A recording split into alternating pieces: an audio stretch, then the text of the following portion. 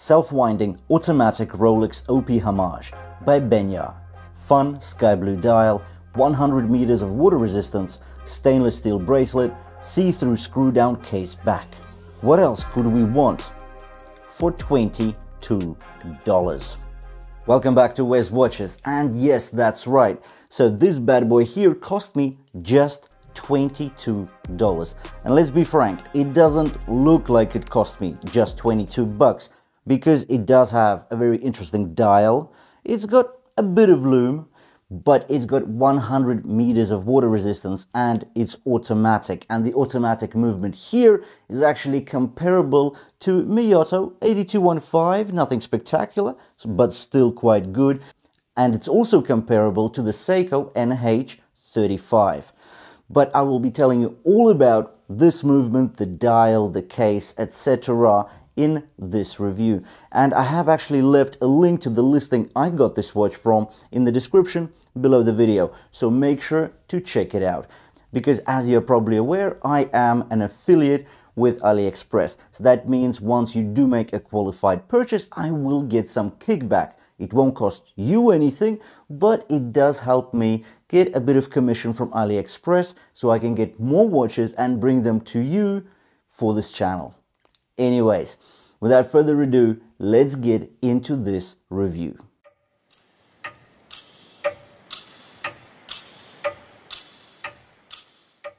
Not sure if you knew this, but Benyar is actually Pagani Design's budget brand. Considering that Pagani is a high-quality budget brand, is Benyar any good? Well, let's find out. First up, the dimensions.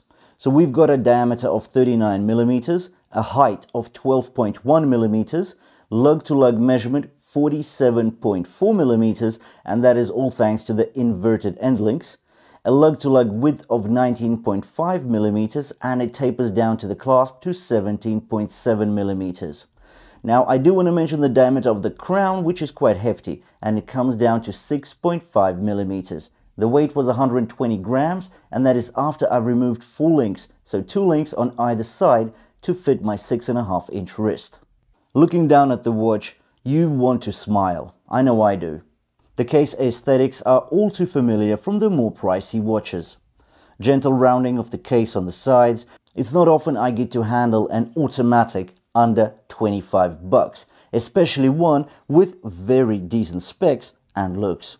The case here is polished, flowing into downward slanting lugs. The transition to the top of the case is smooth, the edge bevels have been rounded and well smoothed all over. There's no sharp edges on the watch at all. We also get a fixed bezel surrounding the crystal. The case here is a zinc alloy. Luckily, the fine brush bracelet allows for plentiful play of light, and the contrast of lugs and end links is hardly noticeable and pretty much well disguised. On the right hand side, we get a hefty push-in crown, 6.5 millimeters in diameter. That does make it quite convenient to pull and adjust the date and set the time. It's unsigned, but it's sort of expected at this price point. On the back is where we get the pleasant surprise. So we get a see-through case back, or otherwise known as an exhibition back. So yeah, that's pretty cool. And the actual case back is made from stainless steel. And as you look through this exhibition case, you will see a signed rotor. On the solid stainless steel screw down case back, you also get the specs printed on the perimeter.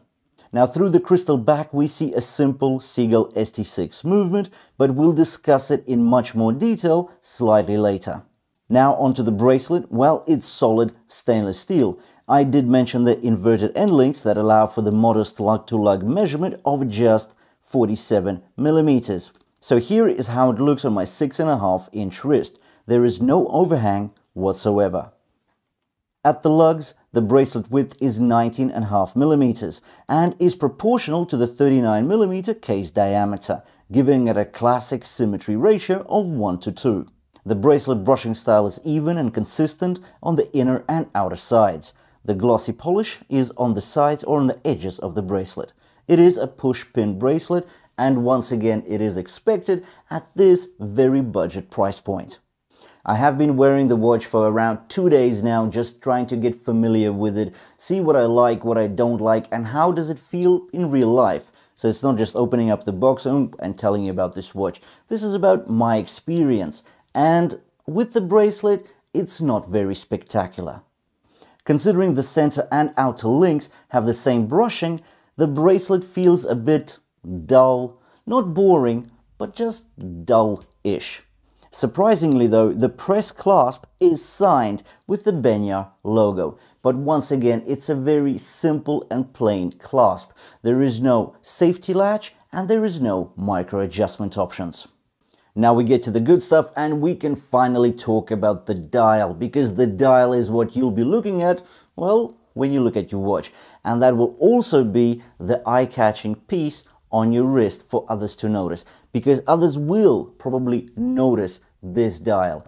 I love the color here. So it's sky blue, but really it sort of feels a bit turquoise to me, maybe even rich turquoise and going into the sky blue. It's very rich. Now you do get different color options with the Benyar. You can get the coral red, you can get the yellow. Well, actually the yellow looks slightly orangey. You can get the blue, the green, as well as a black dial. I'm happy that it's not the baby blue. It's a bit more rich and a bit more unique. The dial texture is smooth but non-reflective.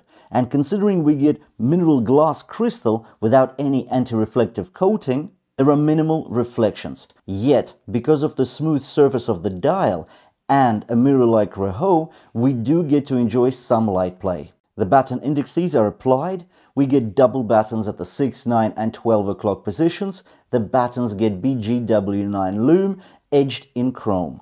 The minute track is rounding the perimeter of the dial right up against the reflective rehaut. In regards to the hands, we get plain baton hour and minute hands with dabs of lume. The seconds pointer has almost smooth sweeping motion across the dial. To be frank, the lume is not the brightest here, and it will not win any longevity competitions either. At the 3 o'clock position, we get a very neat and tidy date window. At close-up, you can see the detailing via the use of downward sloping bezels in the cutout.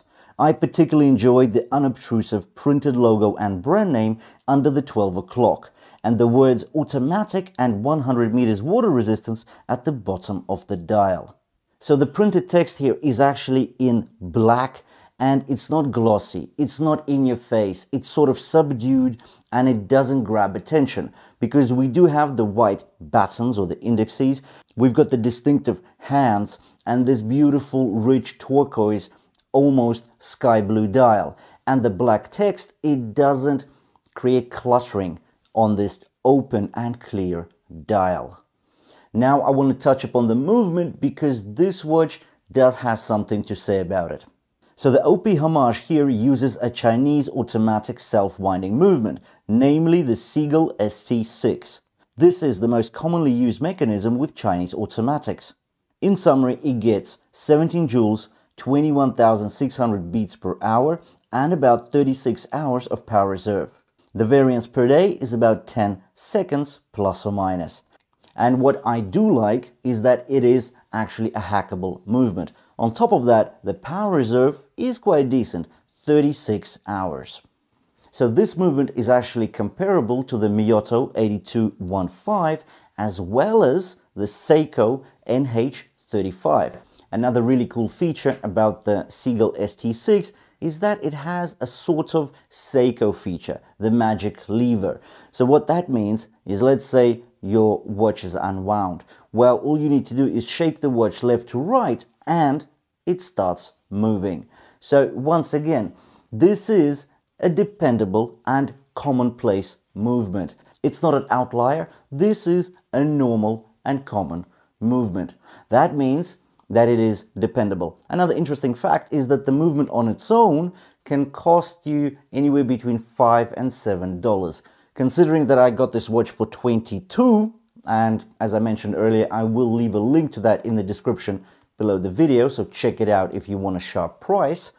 Well, 22 minus, let's say, 5, so you're left with 17 bucks. That's it. And you've got a stainless steel bracelet, you've got pretty cool design and looks, you've got a see-through case back or the exhibition case back. So it's a pretty cool, eye-catching watch, which you get, well, quite cheaply.